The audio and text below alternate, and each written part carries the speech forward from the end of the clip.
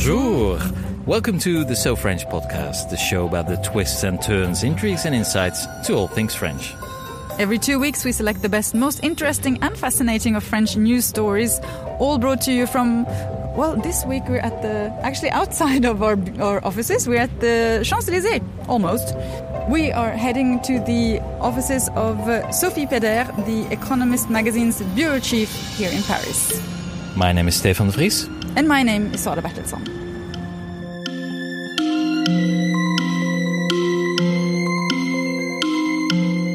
Now, this week we bring you a So French special summer edition. It has been more than a year now, and he has been a regular feature in this very podcast.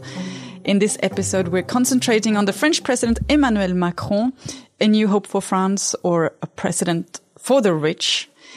Who better to talk to about this than the journalist whose book about the president just has been released, Sophie Pedder. Thank you very much for being our guest today. It's a pleasure to join you. Revolution Française, Emmanuel Macron and the quest to reinvent a nation. First of all, you have met the president himself several times, regularly, maybe even, and you've interviewed him. What is he like? I think the first thing that strikes you when you have a conversation or an interview is that, as a journalist, I'm very used to talking to politicians who try and avoid the question. I mean, the whole point for them is to say what they want to say and not think about the question. And what's quite striking, I think, with the French president is that he really engages with those questions. And that was my experience. You can see it sometimes in interviews he's given publicly, that he enjoys a discussion, and the more challenging the question, the more he wants to engage. He's somebody who likes debate. So the first thing that strikes you is that, I think genuinely enjoying that kind of conversational setup. He's also somebody with, very good sort of empathetic skill when he is in a one-to-one situation. He gives the person who's interviewing him the impression that they are interesting, that they matter. And people who I spoke to when I was researching the book, they said this about, all sorts of people say this, whether it's business people or people he worked with on the campaign, when they talk to him, they come away, almost, I would say, under a sort of spell. It's extraordinary. I mean, people said that about Bill Clinton or, Tony Blair even. There are certain politicians who have that sort of charisma and that ability to make you think that this meeting matters. And that is something that comes across. And I suppose the last thing I would say is, he's very clever. He knows it. So, there is a kind of public problem with that, which is that, he comes across as a bit of a know-it-all. But he is also therefore very interesting to talk to because he can go off and talk. For 1 minute it'll be about German philosophy. The next minute it'll be about detail of labour market reform. Then it'll be about, the problems of geostrategy in the Middle East. And it's a kind of ability to, I think, retain the big picture, but also the small detail that makes a conversation quite unusual. The book is called French Revolution. Is Emmanuel Macron a revolution, a change for France? Well, the reason I used the title was that extraordinary sense that one had last year of a complete renewal. This was not only a president who sort of came from nowhere, had never stood for election in any office. He was the youngest candidate, certainly the youngest president since Napoleon. He had no background in political campaigning, and everyone said it was impossible. And then it was followed by a legislative election where the parliament, the sort of cast face of the parliament completely transformed. You used to sit there in the National Assembly, you see all these sort of elderly men in suits. And today, 45% is women.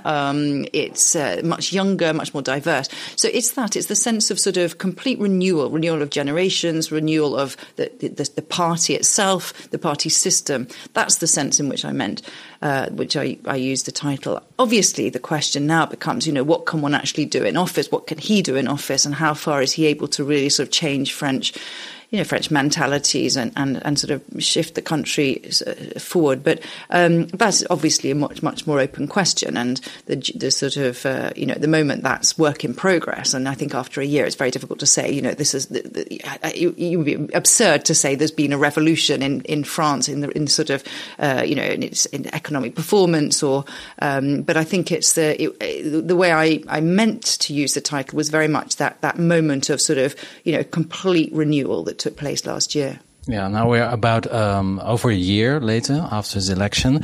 It looks like that his promises, well, you're right to mention that it's maybe too early to judge, but if you look at the numbers, France is the only country in Europe where the unemployment is not decreasing. The economic growth is the lowest, almost the lowest of the European Union. It doesn't look really well, even though you can't blame him, of course, but there's no signs that the economy is really picking up again. I think it's it depends what you're comparing it with. If you look at the sort of stagnation that you've had in the French economy in recent years, and the fact that unemployment has until very recently been actually rising, the fact that it's going down at all is a certain form of progress. There are things that are looking in better shape than they were before. The public finances is one example. The French budget deficit has not been under 3%, which is what it has to be under European Union rules for 11 years, and this year it is. It is below 3%. There are things that have improved in France. I think some other measures are interesting to look at, like the amount of investment in the tech sector in France. I mean, in Paris, Paris has become, an extraordinarily attractive destination for tech investment, which wasn't in the case. Money was going to London or it was going to Berlin, and there's a sort of new interest in Paris. So I think you can look at different measures and say that there are some signs that things are improving. But, I think one has to be realistic. These things don't change in 12 months. And, for example, the labour reform that President Macron brought in last September, that's going to take time to feed into job creation if it does. And we're not going to see that in 6 months. So I think, the real judge will have to be after he's had 5 years in office. And I think he probably knows that he will be judged on results. And if he doesn't get his results, then, he won't be re-elected. Yeah. Now, in one of the chapters of your book, you try to give a definition of the Macronism. In France, the politicians are always, they become their own current, actually. And you try to give a definition. The party earlier this month announced that they will start a study group to find a definition themselves. What is, according to you, the most common denominator or description of this political current that Emmanuel Macron impersonates? I think conceptually the simplest way to try and understand, I think, what he did by setting up En Marche was to try and force a different sort of fault line through French politics. So that in the past, if you had left and right being the dividing line, his view was that actually what divided parties you had was subjects like Europe or trade or globalization, that there was as much internal division within parties as there was difference between left and right, and that therefore he would try and sort of force a different fault line, and he would bring together those both on the centre left and the centre right who were pro-European, broadly in favour of multilateralism, the global trading system, the liberal order, immigration, more or less, in favour of sort of a more open approach, and he called that progressive, and set it against conservatism, which he would put in both the far left and the far right. So I think, that's in a way the simplest way to think about what he was trying to do. And certainly if you look at the party system or the representation of parties in parliament, it very much looks like that. You've got this huge sort of sweeping party which holds a very big majority, which reaches from the centre-left former socialists to some of the centre-right former Republicans, and who all share a sort of that kind of a progressive pro-European agenda. We both come from Northern European countries, so we have sort of a tradition of social democracy and all of that. In what sense do you see that En Marche and Emmanuel Macron is following that kind of tradition of social democracy, or is he creating something very different from the Northern European politics? It's a very interesting question, and one of the sometimes I've been asked, is he trying to impose a kind of Thatcherite agenda on France? When you look at the strikes this spring over reform of the SNCF, or the fact that there seems to be a kind of full-on confrontation with the unions, some people in the UK have been asking, is this a Thatcherite figure? And my answer to that is absolutely not. That he believes very strongly in the French model. I mean, he is trying, I think, to make it more viable, to make it more flexible, more reactive, less sort of a heavy system, less bureaucratic, but probably more along a sort of Scandinavian Nordic style sort of model than anything Anglo-Saxon. He would never contemplate for a minute having things like 0 hours contracts, labour contracts like you have in the UK. I think he does believe in the French safety net and the welfare state in France, but he also accepts that it costs too much and that it can't continue without a sort of modernisation. So I think he's caricatured as a sort of Thatcherite figure, and I know he's been called sort of Margaret Macron by some members of the far left in France, and I see where that's coming from, but I really don't think that's his inspiration. I mean, if you look at his sort of political inheritance, it's actually Michel Rocard, who was a social democratic socialist party prime minister, and was very much, of that sort of moderate centre left, with a sort of a sympathy for business and an understanding that you needed to have the private sector strong and healthy in order to support the economy, but at the same time believing in the social model. So why do you think then this skepticism from the French people? Because we have seen since he was elected and even before this quite a lot of enthusiasm on the international arena for Emmanuel Macron. But here in France, when you're actually in the country, you feel a lot of skepticism. Why are the French so skeptic about? I think it's probably two things. One of them is the fact that very early on, the timing of his reforms was such that he put in place these tax cuts on the rich and reformed the wealth tax and corporate tax very early on. And he did that in order to send a very clear signal to investors that France was no longer the sort of anti-wealth creating culture that it had started to get a reputation for being. So I think that immediately set in the French mind the idea that he was, president who was favouring the rich. And one can understand where that comes from.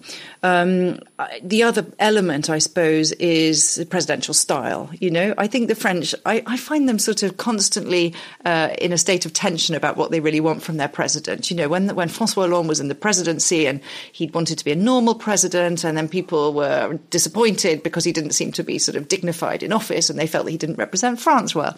And then you have Emmanuel Macron, who comes in with this theory about Jupiter and about the need to be a sort of monarch in office. And then people complain that, he's far too full of himself and he's arrogant and he's pompous.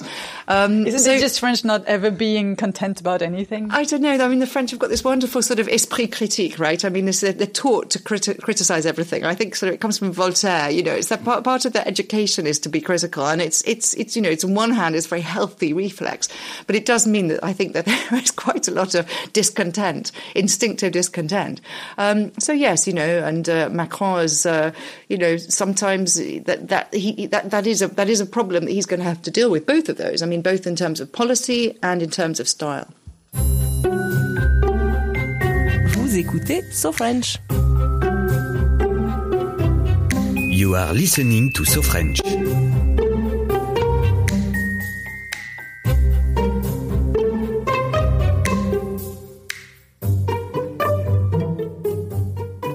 During his campaign, we saw a lot of European flags. That was really remarkable because he was probably the only European politician who dared actually to use the European flag. And when he became a president, he started with a lot of energy. He started, of course, with the Ode to Joy when he became a president in the Louvre. But now, a year on, he made a lot of speeches, but it seems that now in the European capitals, people start to realize that he may not be the savior or the Messiah, as he was on the cover of The Economist, walking on water. Is Macron now hurting the European wall of reality? Are his dreams still realistic, or does he really have to change his attitude and his plans for the European Union? I think it's very difficult for him. He came to office with, I think, a very clear bargain in mind. And the idea was he would do his homework in France. In other words, he would get the public finances in order.